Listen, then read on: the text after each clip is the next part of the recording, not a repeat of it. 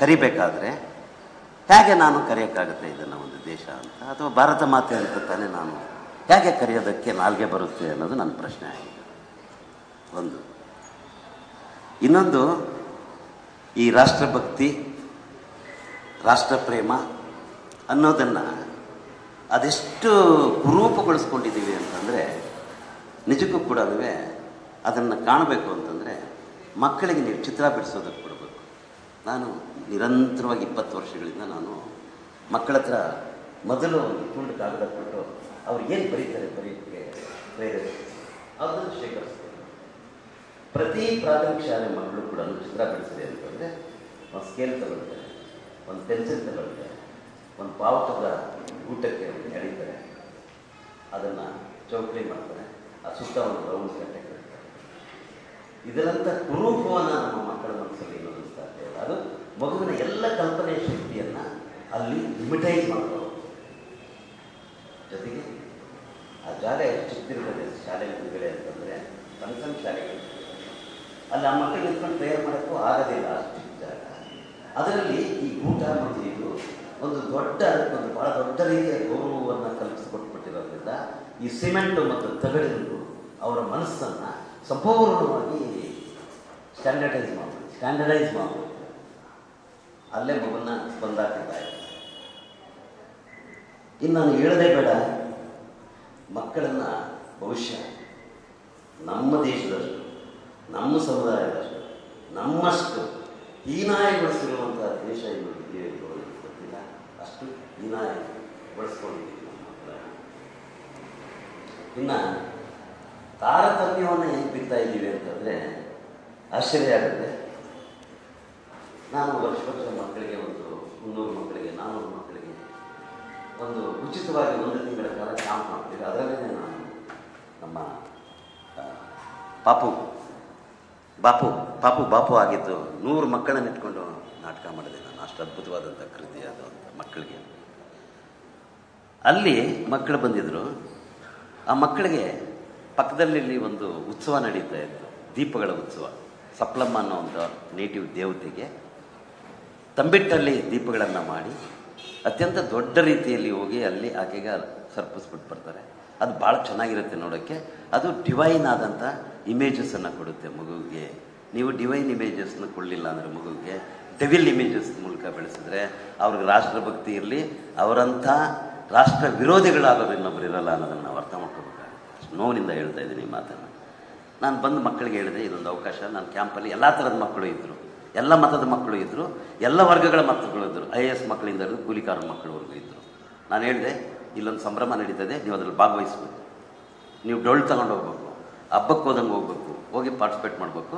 ನಿಮ್ಮ ಜರ್ನಿನ ನನಗೆ ಕ್ಯಾಪ್ಚರ್ ಮಾಡಿಕೊಡ್ಬೇಕು. ಮಾರನೇ ದಿನ ಬಂದು ನೀವು ಬರೆದು ಕೊಡಬೇಕು ನಿಮ್ಮ ಪಯಣನ. ನೀವು ಇಲ್ಲಿಂದ ಹೋಗೋದು ಎಷ್ಟು ದೂರ ಆಗುತ್ತೆ, ನೀವೇನೇನು ನೋಡ್ತೀರಿ ಅದನ್ನೆಲ್ಲ ಬರೀರಿ ಅಂತ. ಹೋದರು, ಭಾಳ ಅದ್ಭುತವಾಗಿ ಬರೆದ್ರು, ತುಂಬ ಮೈನ್ಯೂಟ್ ಡೀಟೇಲ್ಸ್ನು ಹಿಡಿದಿದ್ರು. ಆದರೆ ಅತ್ಯಂತ ಮುಖ್ಯವಾದ ಒಂದನ್ನು ಯಾವ ಮಗುವು ಕೂಡ ಬರೆದಿರಲಿಲ್ಲ. ನನಗದು ಗಾಬರಿ ಆಯಿತು. ಇದೇನಂತಂದರೆ, ಅವ್ರು ಹಾದು ಹೋಗುವಾಗ ಎಡಗಡೆಗೆ ಒಂದು ದರ್ಗಾ ಇದೆ. ಆ ದರ್ಗಾದಲ್ಲಿ ಮಾವಿನ ತೋಪಿದೆ. ನೀವು ಅಷ್ಟು ದೊಡ್ಡ ಮರಗಳನ್ನು ನೋಡೋಕ್ಕೆ ಸಾಧ್ಯ ಇಲ್ಲ, ಬೆಟ್ಟದಿಂದ ದೊಡ್ಡ ಮರಗಳಿದ್ದಾವೆ. ಯಾವ ಮಗುವು ಕೂಡ ಆ ಮಾವಿನ ತೋಪಿನ ಬಗ್ಗೆ ಬರೀದೇ ಇರೋದು ನನ್ನನ್ನು ಭಾಳ ಡಿಸ್ಟರ್ಬ್ ಮಾಡಿಬಿಡ್ತು. ಏನಾಗ್ತಾಯಿದೆ, ಯಾಕೆ ಬರೀತಲ್ಲ ಮಗು, ಅದು ಕಾಣಿಸ್ಲೇಬೇಕಿದ್ದಲ್ಲ ಅಂತ. ಮತ್ತೆ ನಾನು ಹುಡುಕ್ತಾ ಹೋದೆ. ಅದರಲ್ಲಿ 2 ಮಕ್ಕಳು ಬರೆದಿದ್ದರು. ಅದರಲ್ಲಿ ಅಲ್ಲಿ ಒಂದು ಮಾವಿನ ತೋಪಿತ್ತು.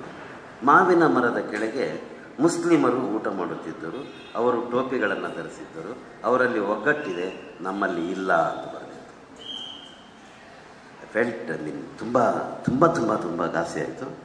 ಅವ್ರಿಗೆ ಮತ್ತೆ ಹೇಳಿದೆ, ಇಲ್ಲ ನೀವು ಇಗ್ನೋರ್ ಮಾಡಿದ್ದೀರಿ, ನೀವು ಆ ಮಾವಿನ ತೋಪಿಗೆ ಹೋಗಲೇಬೇಕು, ಅದನ್ನು ಮುಟ್ಟಲೇಬೇಕು, ನೀವು ಮತ್ತೆ ಬಂದು ಅದನ್ನು ಬರೆದು ಕೊಡಬೇಕು ಅಂತ ಹೇಳಿದೆ. ಅವ್ರು ಬರೆದಿಟ್ಟಿರೋದನ್ನು ನಾನು ಇಟ್ಕೊಂಡಿದ್ದೀನಿ. ಮಸೀದಿಯ ಮೇಲೆ ಚೀಟಿ ಕೋಳಿ ಆಡ್ತಿತ್ತು ಅಂತ ಒಂದು ಮಗು ಬರೆದಿದೆ. ಅದ್ರ ಹಿಂದ್ಗಡೆ ಒಂದು ಕತೆ ಬರೆದಿದೆ, ಒಂದು ಕಥನ ಬರೆದಿದ್ದೆ. ಇಲ್ಲಿದ್ದಂಥ ಸಂತ ಮಾವಿನ ಕಡ್ಡಿಗಳನ್ನು ಕೊಟ್ಟು ನೆಟ್ರಂತೆ ಅದು ಬಂದಿದೆಯಂತೆ. ಅದೇ ಕೆಂಚೇಗೌಡನಹಳ್ಳಿ ಅಂತ ಒಂದು ಮೆಮೊರಿ ಇದೆ. ಸೊ ಅವಾಗ ಗೊತ್ತಾಯಿತು ನಾನು ಹೇಳ್ತಾರೆ ಈ ಮಾತು 1913-14ರಲ್ಲಿ ಮಾತನ್ನು ಹೇಳ್ತಾ ಇದ್ದೀನಿ. ಅಂದರೆ ಮೈಕ್ರೋಫ್ಯಾಸಿಸಮ್ ಅಂತ ಏನು ಕರಿತೀವಿ, ಅದನ್ನು ನಮ್ಮ ಮಕ್ಕಳ ಮಿದುಳಿಗೆ ಆ ಕಾಲಕ್ಕೇ ಇಂಜೆಕ್ಟ್ ಮಾಡಲಾಗಿತ್ತು ಅನ್ನೋದನ್ನು ಅರ್ಥ ಮಾಡ್ಕೊಳ್ಳೋದು. ಸೊ ಅಲ್ಲಿಂದ ಆಚೆಗೆ ಜರ್ನಿ 10 ವರ್ಷಗಳಾಗಿದೆ. ನಾನೇನು ಹೇಳಲೇಬೇಕಾಗಿಲ್ಲ, ನಿಮಗೆ ಗೊತ್ತೇ ಇದೆ ಎಲ್ಲವನ್ನು ಕೂಡ. ಅದರಿಂದಾಗಿ ನನಗೆ ಈ ಕತೆ,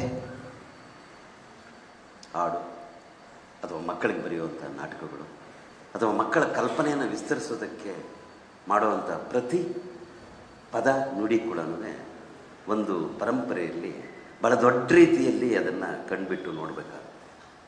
ಅದರ ದುರಂತ ಏನು ಅಂತಂದರೆ, ನಮ್ಮ ಮಕ್ಕಳ ಪಠ್ಯಪುಸ್ತಕಗಳನ್ನು ಯಾವೊಬ್ಬ ಹಿರಿಯ ಸಾಹಿತಿಗಳು ಕೂಡ ಇತ್ತೀಚಿನವರು ಓದ್ತಾ ಇಲ್ಲ. ಮುಖ್ಯವಾಗಿ ನವ್ಯರು, ಅನಂತಮೂರ್ತಿಯವರ ಕಾಲದಿಂದ ಆಚೆಗೆ ನವ್ಯ ಚಳುವಳಿಕೆ ಅಂತ ಬಂತಲ್ಲ, ನವೋದಯದವ್ರು ನೋಡಿದ್ದಾರೆ. ಭಾಳ ದೊಡ್ಡ ಗೌರವ ಇದೆ ನಮಗೆ ಅವ್ರ ಬಗ್ಗೆ. ಕುವೆಂಪು ಅವ್ರ ಬಗ್ಗೆ ಎಲ್ಲರೂ, ಜಿ ಪಿ ರಾಜರತ್ನಮ್ಮವ್ರ ಬಗ್ಗೆ, ಬೇಂದ್ರೆ, ಪ್ರತ್ಯೇಕ ಶಿವರಾಮ್ ಕಾರಂತ್, ನೀವು ಹೇಳ್ತಾ ಹೋಗಿ ಎಷ್ಟೋ ಜನ ಸಿಗ್ತಾರೆ ಅವರು.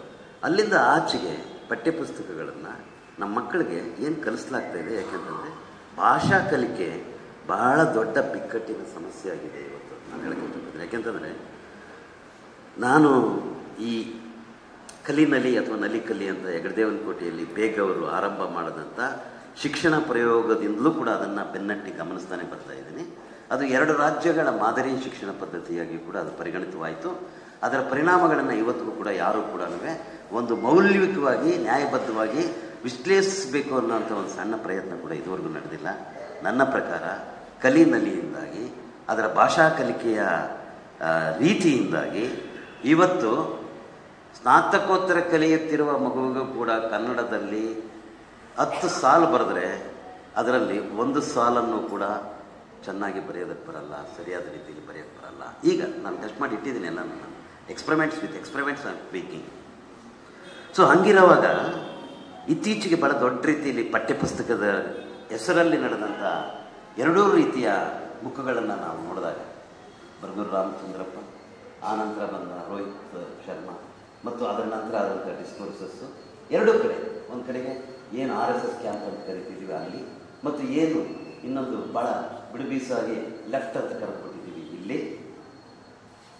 ನೋಡಿದ್ರೆ ಮೂಲಭೂತವಾಗಿ ಈ ಮೈಕ್ರೋಫ್ಯಾಸಿಸಮ್ಗೆ ಟೆಂಟಿಕಲ್ಸನ್ನು ಮಾಡೋದಕ್ಕೆ 2 ಶಿಕ್ಷಣ ಪದ್ಧತಿಗಳು ಪೂರಕವಾಗಿರುವಂಥ ಪಠ್ಯಪುಸ್ತಕಗಳನ್ನು ಕೊಟ್ಟಿದ್ದಾವೆ ಹೊರತು ಒಂದಕ್ಕೊಂದು ನಾವು ಹೇಳ್ಕೊಳ್ಳುವಂಥ ವೈರುಧ್ಯಗಳಿರುವಂಥ ಪಠ್ಯಪುಸ್ತಕಗಳಲ್ಲ. ಸಮಸ್ಯೆ ಇರೋದಿಲ್ಲ. ಈಗ ನಾವು ಬಹುಶಃ ಶಿಕ್ಷಣದ ಪರಿವರ್ತನೆ ಬಗ್ಗೆ, ಸುಧಾರಣೆ ಬಗ್ಗೆ ಬಂದಿರೋ ಅಷ್ಟು ಆಯೋಗಗಳು ಮತ್ತು ಅವುಗಳ ವರದಿಗಳನ್ನು ನೀವು ನೋಡಬೇಕು. ಯಾವೊಂದು ವರದಿಯನ್ನು ಕೂಡ ಜಾರಿಗೊಳಿಸುವುದಿಲ್ಲ, ಮೊದಲನೇದಾಗಿ ತಿಳ್ಕೊಬೇಕು. 100-150 ವರ್ಷಗಳ ಈ ತಳಪಾಯ ಇರುವಂಥ ಶಿಕ್ಷಣ ಅನ್ನುವಂಥ ಅತ್ಯಂತ ಅನ್ಯಾಯದ, ತಾರತಮ್ಯದ, ಇಗ್ನೋರೆನ್ಸ್ ಅಂತ ಕರಿಬೋದಾದಂಥ ತಳಹಮದಿಯ ಮೇಲೆ ನಿರ್ಮಾಣ ಆಗಿರುವಂಥ ಈ ಶಿಕ್ಷಣ ಪದ್ಧತಿಗೆ ಅದಕ್ಕೆ ಬೇಕಾದಂಥ ನೈತಿಕತೆ ಇಲ್ಲ. ಫಸ್ಟ್ ಆಫ್ ಆಲ್ ನೈತಿಕತೆ ಇಲ್ಲದ ಮೇಲೆ ನೀವು ಯಾವ ಮಾರಲ್ ಎಜುಕೇಷನನ್ನು ಕೊಡ್ತೀರಿ? ನೀವು ಪ್ರತಿ ಪಾಠದಲ್ಲಿ ಯಾಕೆ ಕೇಳ್ತೀರಿ what is the moral of the story? ನೀವು ಯಾರು ಮಾರಲ್ ಹೇಳೋದಕ್ಕೆ? ನೀವು ಯಾರು ಮೊದಲು ಹೇಳಿ ನನಗೆ. Who you are to take moral to A child? ನಮ್ಗೆ ಯಾವ ಹಕ್ಕುಗಳು ಇಲ್ಲ ಮರಾಲಿಟಿ ಕಲಿಸೋದಕ್ಕೆ ಮಕ್ಕಳಿಗೆ. ನಾವು ಮರಾಲಿಟಿಯನ್ನು ಕಳೆದುಕೊಂಡಿರೋದ್ರಿಂದ ನಾವು ಕಲಿತ್ಕೋಬೋದಷ್ಟೇ ಮಗುವಿನಿಂದ ಮರಾಲಿಟಿ ಅಂದರೆ ಏನು ಅಂತ. ಇಲ್ಲಿ ಒಂದು ಇದೆಲ್ಲ ಕೂಡ ನನ್ನ ಪೆಡಗಾಗಜಿಕಲ್ ನೋಟ್ಸು ಮಕ್ಕಳ ಜೊತೆಗೆ ನಾನು ಮಾಡಿರೋದ್ರಲ್ಲಿ ನಮಗೆಲ್ಲ ಕ್ರೋಢೀಕರಿಸ್ತಾ ಇದ್ದೀನಿ. ಇದರಲ್ಲಿ ಒಂದು ಪ್ರಸಂಗ ಮಾತ್ರ ನಿಮ್ಮ ಮುಂದೆ ಹೇಳಿ ನನ್ನ ಮಾತನ್ನು ಮುಗಿಸ್ತೀನಿ. ನಾನು ಮಕ್ಕಳಿಗೆ ಬುಡ್ಡಿದೀಪ ಅಂತ ಒಂದು ಸಣ್ಣದೊಂದು ಸ್ಪೇಸ್ ಕ್ರಿಯೇಟ್ ಮಾಡ್ತಾಯಿದ್ದೀನಿ. ಬುಡ್ಡಿದೀಪ ಅಷ್ಟೇ, ಅದು ಒಂದು ಮನೇಲಿ ತನ್ನ ಕತ್ಲನ್ನು ತಾನು ಕಳ್ಕೊಳ್ಳೋಕೆ ಮಾಡ್ಕೊಳ್ತಾ ಇರೋದು. ಅದು ನನಗಾಗೇ ನಾನು ಮಾಡ್ಕೊಳ್ತಾ ಇರೋದು, ನನಗಾಗೇ ನಾನು ಪಾಠಗಳನ್ನು ಬರೆದುಕೊಳ್ತಾ ಇರೋದು. ಆ ಪಾಠಗಳು ಯಾರಿಗೆ ಅಂತಂದರೆ, ನನ್ನಂತೆ ಮುಂದೆ ಯಾರಾದ್ರೂ ಈಗ ಈ ದಿಕ್ಕಲ್ಲಿ ನಡಿಬೇಕು ಅಂತಂದಾಗ ಅವ್ರಿಗೆ ಮೊದಲಿಂದ ಆರಂಭಿಸಬೇಕಾದ ಅಗತ್ಯ ಇಲ್ಲ. ಇಲ್ಲೊಂದು ಗುರುತಿದೆ, ಆ ಗುರುತನ್ನು ಬೇಕಾದ್ರೆ ಅವರು ಪರಿಗಣಿಸ್ಬೋದು. May not be A light house. ಬುಡ್ಡಿದೀಪ light house ಅಲ್ಲ, ಸ್ಟ್ರೀಟ್ ಲೈಟ್ ಅಲ್ಲ. ಅದರಲ್ಲಿ ಮಕ್ಕಳು ಬಂದಾಗ ಕೇಳ್ತಿದ್ದೆ, ನೀನು ಯಾವ ಕ್ಲಾಸ್ ಯಾವ ಕ್ಲಾಸ್? ಒಬ್ಬನ ಕೇಳಿದೆ, 0 ಕ್ಲಾಸ್ ಸರ್. ನೀನು ಯಾವ ಕ್ಲಾಸ್? 0 ಕ್ಲಾಸ್. ಶಾಕ್ ಆಯ್ತು ನನಗೆ. 0 ಕ್ಲಾಸ್ ಅಂತ ಅಂತಂದರೆ ಅಂಗನವಾಡಿಯನ್ನು, ಬಾಲವಾಡಿಯನ್ನು 0 ಕ್ಲಾಸ್ ಅಂತ ಕರೀತಾ ಇದ್ದಾರೆ. ಎಕ್ಸಲೆಂಟ್ ಅಂತ. ಇಡೀ ನಮ್ಮ ಶಿಕ್ಷಣ ಪದ್ಧತಿ ನಮ್ಮ ಮೊದಲ ತರಗತಿಯನ್ನು, ಮೊದಲ ಕ್ಲಾಸ್ ರೂಮನ್ನು 0 ಆಗಿ ಯೋಚನೆ ಮಾಡಿದರೆ ಏನಾಗ್ತಿತ್ತು? ಎಲ್ಲ ರೀತಿಯಿಂದಲೂ 0. ಅದ್ಭುತವಾದಂಥ, ನಾವು 0 ಕೊಟ್ಟಿದ್ದೀವಿ ಪ್ರಪಂಚಕ್ಕೆ ಅಂತ ಹೇಳ್ತೀರಿ ನೀವು. ಏನು ಸ್ಕೂಲಿಂಗ್ ಅಂದರೆ ಏನು? ಕ್ಲಾಸ್ ರೂಮ್ ಅಂದರೆ ಏನು? ಯಾರನ್ನ ಕೇಳಿ ಇದನ್ನು ಮಾಡಿದ್ರಿ? ಗುರುಕುಲಗಳಲ್ಲೂ ಕೂಡ ಅಷ್ಟೇ, ಯಾರನ್ನ ಕೇಳಿ ನೀವು ಗುರುಕುಲಗಳ ಅಕ್ಷರಗಳನ್ನು ಮಾಡಿದ್ರಿ? ಯಾರು ಕೊಟ್ಟರು ನಿಮಗೆ ಹಕ್ಕನ್ನು? ಯಾರು ನೀವು ಮೊದಲಿಗೆ ನಮಗೆ ಎಜುಕೇಷನ್ ಕಲಿಸೋಕೆ ಬರ್ತಾ ಇರೋದು? ನಮಗೆ ಶಿಕ್ಷಣವನ್ನು ಕಲಿಸ್ತೀವಿ ಅನ್ನೋದಕ್ಕೆ ನೀವು ಯಾರು? ಇದು ನನ್ನ ಮೂಲಭೂತವಾದಂಥ ಪ್ರಶ್ನೆ ಆಗಿದೆ. ಆ ಮಗುವಿನ ಪ್ರಶ್ನೆನೇ ನಿಜವಾದಂಥ, ಅದೊಂಥರ ದಾರ್ಶನಿಕವಾದಂಥ ಒಂದು ಪರ್ಸ್ಪೆಕ್ಟಿವನ್ನು ಆ ಮಗು ಕೊಟ್ಟಿದೆ. ಯಾಕೆಂದರೆ ಆ ಕಾನ್ಸೆಪ್ಟ್ ಮೇಲೆ ಎಲ್ಲೆಲ್ಲಿ ಎಜುಕೇಷನ್ ಅನ್ನೋದನ್ನು ಬೇಸ್ ಮಾಡಿದ್ದೀವೋ ಅಲ್ಲೆಲ್ಲ ಕೂಡ ಅತ್ಯುನ್ನತವಾದಂಥ ವ್ಯಕ್ತಿತ್ವದ ಮಾದರಿಗಳು ರೂಪುಗೊಳ್ತಾ ಇದ್ದಾವೆ. ಫಾರ್ ಎಕ್ಸಾಂಪಲ್, ಟಿಬೆಟಲ್ಲಿರುವಂಥ ಸಮುದಾಯ ಶಿಕ್ಷಣದಲ್ಲಿ ಮಕ್ಕಳಿಗೆ ಒಗಟುಗಳ ಮೂಲಕ ಕಲಿಸ್ಕೊಡ್ತಾರೆ. ಅದೇ ಫಸ್ಟ್ ಲೆಸನ್ನೇನೋ ಒಗಟು. ನಮ್ಮಲ್ಲಿ ನಮ್ಮ ಪರಂಪರೆಯಲ್ಲಿರ್ಬೋದಾದಂಥ ಈ ಸಾಧ್ಯತೆಗಳನ್ನು ಇದುವರೆಗೂ ಕೂಡ ಯಾವುದೇ ಟೆಕ್ಸ್ಟ್ ಬುಕ್ಕಲ್ಲಿ ಒಳಗೊಳ್ಳೋಕ್ಕೆ ಸಾಧ್ಯವಾಗಿಲ್ಲ. ಅದಕ್ಕೇ NCERTಯಲ್ಲಿ ಭಾಳ ಸ್ಪಷ್ಟವಾದ ಮಾತುಗಳಲ್ಲಿ ಹೇಳಲಾಗಿದೆ. ಏನಂತಂದರೆ, ಮಕ್ಕಳಿಗೆ ಸ್ಥಳೀಯ ಪಠ್ಯಪುಸ್ತಕಗಳನ್ನು ಕೂಡ ರಚನೆ ಮಾಡಿಕೊಳ್ಳುವಂಥ ಒಂದು ಸ್ವಾಯತ್ತವಾದಂಥ ಅಧಿಕಾರವನ್ನು ಅದರಲ್ಲಿ ಕೊಡಲಾಗಿದೆ. NCEP 2005 ನೀವು ತಯಾರು ಮಾಡಬಹುದು. ಮಾಡಲ್ ಇಲ್ಲ ನಿಮಗೆ, ಅದು ಯಾರನೇ ಬರ. ನಮ್ಮ ಮಕ್ಕಳಿಗೆ ಈಗ ಉದಾಹರಣೆಗೆ ಹೇಳ್ತೀನಿ. ಮನೆ ಶ್ರೀನಿವಾಸಪುರ ತಾಲೂಕು ಹೋಗಿದ್ದೆ ನಾನು. ಮಾವು ಅಲ್ಲಿ ಜೀವ. ಮಾವು, ಶ್ರೀನಿವಾಸಪುರ ಮಾವು. ಆ ಮಾವಿನ ಬಗ್ಗೆ ಒಂದು ಸಣ್ಣ ಪದ ಇಲ್ಲ ಇಡೀ ಶಿಕ್ಷಣ ಪದ್ಧತಿಯಲ್ಲಿ, ಪ್ರಾಥಮಿಕ ಶಿಕ್ಷಣದಿಂದ ಹಿಡಿದು ಪ್ರೌಢ ಶಿಕ್ಷಣ. ಅವ್ರ ಕಲಿಯೋದಲ್ಲಿ ಇಲ್ಲೇನೋ ಒಂದು ಆರ್ಟಿಕಲ್ಚರಲ್ಲಿ ಬಂದಾಗ ಮಾವಿನ ಬಗ್ಗೆ ಕಲಿತಾರೆ ಹೊರತಾಗಿ ಮಕ್ಕಳು, ಅಲ್ಲಿರೋಂಥ ಮಕ್ಕಳು ಒಂದು ಮಾವಿನಕಾಯಿ ಬಗ್ಗೆ ಅಲ್ಲಿ ಏನೂ ಇಲ್ಲ ಅಂತಂದರೆ ಏನು? ಫಾರ್ ಎಕ್ಸಾಂಪಲ್, ಮಂಗಳೂರಂಥ ಟೆಕ್ಸ್ಟ್ ಬುಕ್ಕಲ್ಲಿ ಕುದ್ಮಲ್ ರಂಗರಾವ್ ಬಗ್ಗೆ ಒಂದು ಪಾಠ ಇಲ್ಲ ಅಂದರೆ ಅದು ಹೆಂಗೆ ಕಂಪ್ಲೀಟ್ ಆಗುತ್ತೆ? ಅದು ಭಾಳ ಬೇಸಿಕ್ ಆದ ಪ್ರಶ್ನೆಗಳಿವೆ ನಮಗೆ. ಅದರಿಂದಾಗಿ ನಾನಂತೂ ನನ್ನ ಮಟ್ಟಿಗೆ, ನನ್ನ ತಿಳಿವಿನ ಮಟ್ಟಿಗೆ ಈ ಭಾಳ ಮಾನ್ಸ್ಟ್ರಸ್ ಆಗಿರುವಂಥ, ನಾನು ಹೇಳ್ತಿದ್ದೀನಿ ಮಾನ್ಸ್ಟ್ರಸ್, ಎಜುಕೇಷನ್ ಇಸ್ ಎ ಮಾನ್ಸ್ಟ್ರಸ್, ಬಹಳ ನೋವಿಂದ ಮಾತನ್ನು ಹೇಳ್ತೀನಿ. ಈ ಕಾಲದಲ್ಲಂತೂ ಖಾಸಗಿ ಬಂಡವಾಳ ಕಾರಣಕ್ಕೆ ಒಳಗೆ ಮಾಡಿರುವಂಥ ಶಿಕ್ಷಣ ಇದೆಯಲ್ಲ, ಇದರಂಥ ಹೀನಾಯವಾದಂಥ ದುಸ್ಥಿತಿ ಒಂದು ದೇಶಕ್ಕೆ ಇನ್ನೊಂದಿಲ್ಲ. ಆರ್ಟಿಫಿಷಿಯಲ್ ಇಂಟೆಲಿಜೆನ್ಸ್ ಬಗ್ಗೆ ಮಾತಾಡ್ತೀವಿ, ಬೇರೆ ಬೇರೆ ಏನೇನೋ ಮಾತಾಡ್ತೀವಿ, ಆದರೆ ಬೇರಲ್ಲಾಗ್ತಾ ಇರೋದ್ರ ಬಗ್ಗೆ ನಿಮಗೆ ಯಾವ ಪರಿವೆಯೂ ಕೂಡ ಇಲ್ಲ.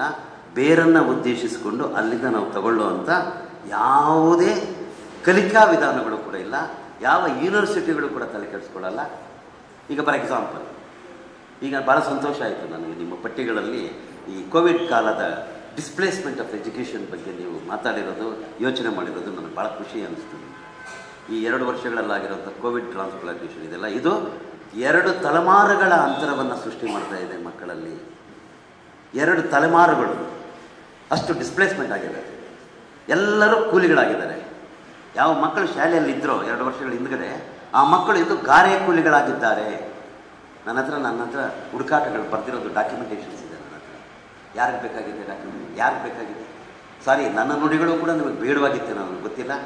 ಆದರೆ ಅನಿವಾರ್ಯವಾಗಿ ನಾನು ಈ ಸಂದರ್ಭದಲ್ಲಿ ನಿಂತು ಭಾಳ ದೊಡ್ಡ ರೀತಿಯಲ್ಲಿ, ತುಂಬ ಸೆನ್ಸಿಟಿವ್ ಅಂತ ಏನು ಕರಿತೀವಿ, ಪೊಲಿಟಿಕಲ್ ಅಂತ ಏನು ಕರಿತೀವಿ, ಆ ಪರ್ಸ್ಪೆಕ್ಟಿವಲ್ಲಿ ಆ ತಲಸ್ಪರ್ಶಿಯಾಗಿರೋಂಥ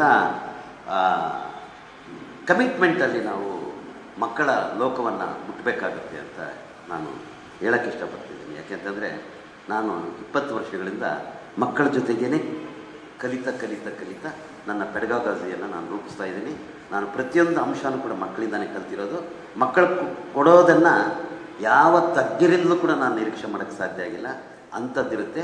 ಅವರು ಅದನ್ನೇನು ನಿಮ್ಗೆ ಇಂಥದ್ದು ಅಂತ ಹೇಳಲ್ಲ, ನಾವು ಅವ್ರು ನೋಡಿ ಅಲ್ಲಿ ತಿಳ್ಕೊಬೇಕಾಗುತ್ತೆ ಅಷ್ಟೇ. ಅದರಿಂದ ಮಕ್ಕಳನ್ನು ನೀವು ನೋಡಬೇಕಾಗುತ್ತೆ, ಓದಬೇಕಾಗುತ್ತೆ. ಮಕ್ಕಳೇ ಒಂದು ಪುಸ್ತಕ ಅದನ್ನ ಓದೋದು ಬಂದರೆ ಮಕ್ಕಳಿಗೇನು ಪುಸ್ತಕ ಬೇಕು ಅಂತ ಅನ್ನೋದು ಗೊತ್ತಾಗುತ್ತೆ.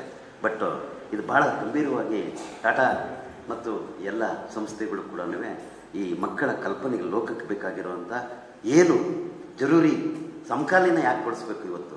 ಯಾಕೆ ಒಂದು ಕೋವಿಡ್ ಬಗ್ಗೆ ಹೇಳಬೇಕು? ಅಥವಾ ಟಿಕೆಟ್ ಇಲ್ಲದೆ ರೈಲಲ್ಲಿ ಹೋಗೋವಂಥದ್ದು ನಾನು ಇನ್ನೂ ಓದಿಲ್ಲ.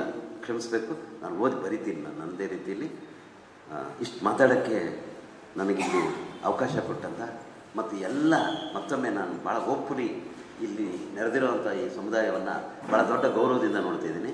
ಯಾಕಂದರೆ ಇಲ್ಲಿ ನನಗೆ ಕಾಶಿನಾಥ್ ಅಂಬಲ್ಗೆ ಅಂತವ್ರು ಇದ್ದಾರೆ, ನಾಗರಾಜ್ ಅಂತವ್ರು ಇದ್ದಾರೆ, ಭಾಳ ದೊಡ್ಡ ದೊಡ್ಡ ನಾನು 20-30 ವರ್ಷಗಳಲ್ಲಿ ಗೌರವಿಸಬೇಕಾದಂಥ ಹುಡುಗರು ಇದ್ದಾರೆ. ಒಂದೊಂದು ಕೂಡ ಭಾಳ ಮುಖ್ಯವಾದಂಥ ಒಂದು ಇಂಟರ್ಸೆಕ್ಟಿಂಗ್ ಪಾಯಿಂಟ್ ಹಿಸ್ಟ್ರಿಲಿ ಇದು ಅಂತ ನಾನು ಭಾವಿಸ್ಕೊಂಡಿದ್ದೀನಿ. ಕೋಟಿಗಾರಹಳ್ಳಿ ರಾಮಯ್ಯವರಿಗೆ ಥ್ಯಾಂಕ್ಸ್ ಹೇಳ್ತಾ, ನಮ್ಮ ಸಂಸ್ಥೆಯ ಸಂಸ್ಥಾಪಕರೊಬ್ಬರಾದಂಥ ಶ್ರೀಜ VN ಅವರು ನೆನಪಿನ ಕಾಣಿಕೆಯನ್ನು ಕೊಡಬೇಕು ಅಂತ ಕೇಳ್ಕೊಳ್ತೀನಿ. ಈ 10 ಪುಸ್ತಕಗಳಲ್ಲಿ ಶ್ರೀಜ VN ಅನುವಾದಿಸಿರ್ತಕ್ಕಂಥ ಲೇಡಿ ಗಾರ್ನ ಪುಸ್ತಕ ಕೂಡ ಇದೆ. ಇದು KM ಚೈತನ್ಯ. ಸೊ KM ಚೈತನ್ಯ ಅವರು ವೇದಿಕೆಗೆ ಬಂದು ನಮ್ಮ ಪುಸ್ತಕದ ಮೊದಲ ಪ್ರತಿಯನ್ನು ಸ್ವೀಕರಿಸುವ ಶಿಕ್ಷೆಯನ್ನು ನಿಮಗೆ ಕೊಡ್ತಾ ಇದ್ದೀನಿ. ದಯವಿಟ್ಟು ಅದನ್ನು ಸ್ವೀಕರಿಸಿ. ಆ ದಿನಗಳು, ಆಟಗಾರ, ಹೀಗೆ ನಾನಾ ಸಿನಿಮಾಗಳು ನೆನಪಿನಲ್ಲಿ ಉಳಿಯುವಂಥ, ಸೊ ದಯವಿಟ್ಟು ಮೊದಲ ಪ್ರತಿಗಳನ್ನು ಸ್ವೀಕರಿಸಬೇಕು ಅಂತ ಕೇಳ್ಕೊಳ್ತೀನಿ. ಇವತ್ತು ಏಲಿಯನ್ನಿಂದ ತಂದಿರುವಂಥ ಕಲ್ಚರು, ಅವನು ಜಾನು, ಇವನು ಡೇವಿಡ್ಡು, ಈಗ ನಾಯಿ ಮರಿಗಳಿಗೆಲ್ಲ ಬರೀ ಇಂಗ್ಲೀಷ್ ಹೆಸರುಗಳೇ ಇದ್ದಾವೆ. ಸೊ ಅಲ್ಲಿ ನಾವು ಚೇಂಜ್ ಆಗ್ತಾ ಇರಬೇಕು. ಆ ಮೂಲಕ ಮಕ್ಕಳನ್ನ ನಾವು ಪ್ರವೇಶ ಮಾಡಬೇಕು. ಸೊ ಈ ಶ್ರೀರಂಗಪಟ್ಟಣದವರು, ಗಂಜಾಂ ಫ್ಯಾಮಿಲಿಯವರು ಬೇರೆ ಬೇರೆ ಕಾಲಗಳಲ್ಲಿ ಬೀದರ್ಗೆ ಹೋಗಿದ್ರು. ಬೀದರಿ ಭಾಷೆಯಲ್ಲಿ ಮಕ್ಕಳಿಗೆ ಕಥೆಗಳನ್ನು ಕೈಯಲ್ಲಿ ಬರೆದು ಪುಸ್ತಕ ಮಾಡಿ ಲೈಬ್ರರಿ ಮಾಡ್ತಾರೆ. ಪ್ರಾಯಶಃ ನೀವು ಹೇಳಿದ ಮಾತು ನಾವು ಕೇಳಿದ್ದು ಅನ್ಸುತ್ತೆ. ಎರಡನೇದು, ಒಂದು ಸಿನಿಮಾ ಹಾಡು ಪ್ರಾಯಶಃ ನಿಮಗೆಲ್ಲರೂ ಗೊತ್ತಿರ್ಬೋದು. ಅಪ್ಪನ ಬಗ್ಗೆ ಹೇಳ್ತಾ ಹಾಡೋ ಒಂದು ಲೈನ್ ಬರುತ್ತೆ, ನಿನ್ನ ಬಗ್ಗೆ ನನ್ನ ಪುಸ್ತಕದಲ್ಲಿ ಯಾಕಿಲ್ಲ ಪಾಠ ಅಂತ. ಪ್ರಾಯಶಃ ನಾನು ಕೇಳಿದಾಗ ಹೌದಲ್ವಾ, ಕಾಂಟೆಂಪ್ರರಿ ಅದೇ ಅಲ್ವಾ ಅಂತ ಅನಿಸ್ತಾ ಇದೆ. ವೆಲ್ ಎನಿವೆ, ಕಾಂಟೆಂಪ್ರರಿ ವಿಚಾರ ಬೇಕಾಗಿದೆ ನಮ್ಮ ಮಕ್ಕಳಿಗೆ ಅನ್ನುವಂಥ ಒಂದು ಸಂಗತಿ ನೀವು ನಮ್ಮ ಮುಂದೆ ಇಟ್ಟಿದ್ದೀರಾ. I come back to you Preethi. What prompts you and your group, Pari, etc., to take news items into a story form?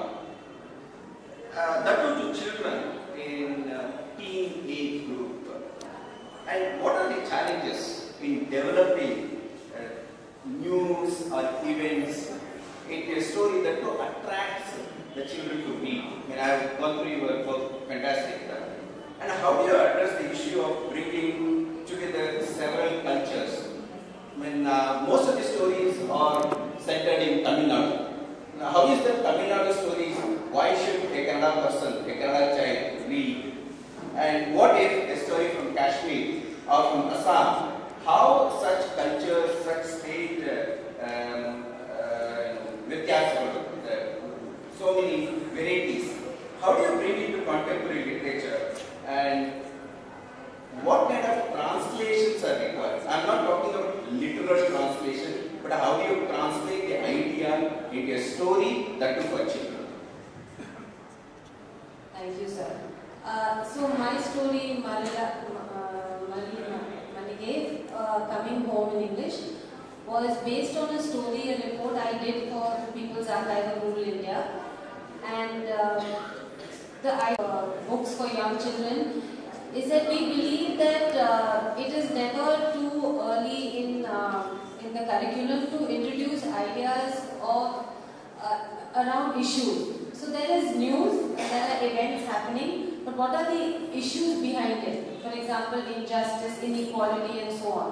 And we believe that in a country like India, where there is so much inequality of wealth, income, access to education, health, and so on, that it is never too early to introduce children to the idea that these inequalities exist, and what are we doing about it? Can we recognize these inequalities? So when a young child, for example, is going in an air-conditioned school bus and they see another child playing on the pavement, instead of thinking that the child is dirtying the pavement, can we introduce the idea of, do you know why that child is there on the pavement?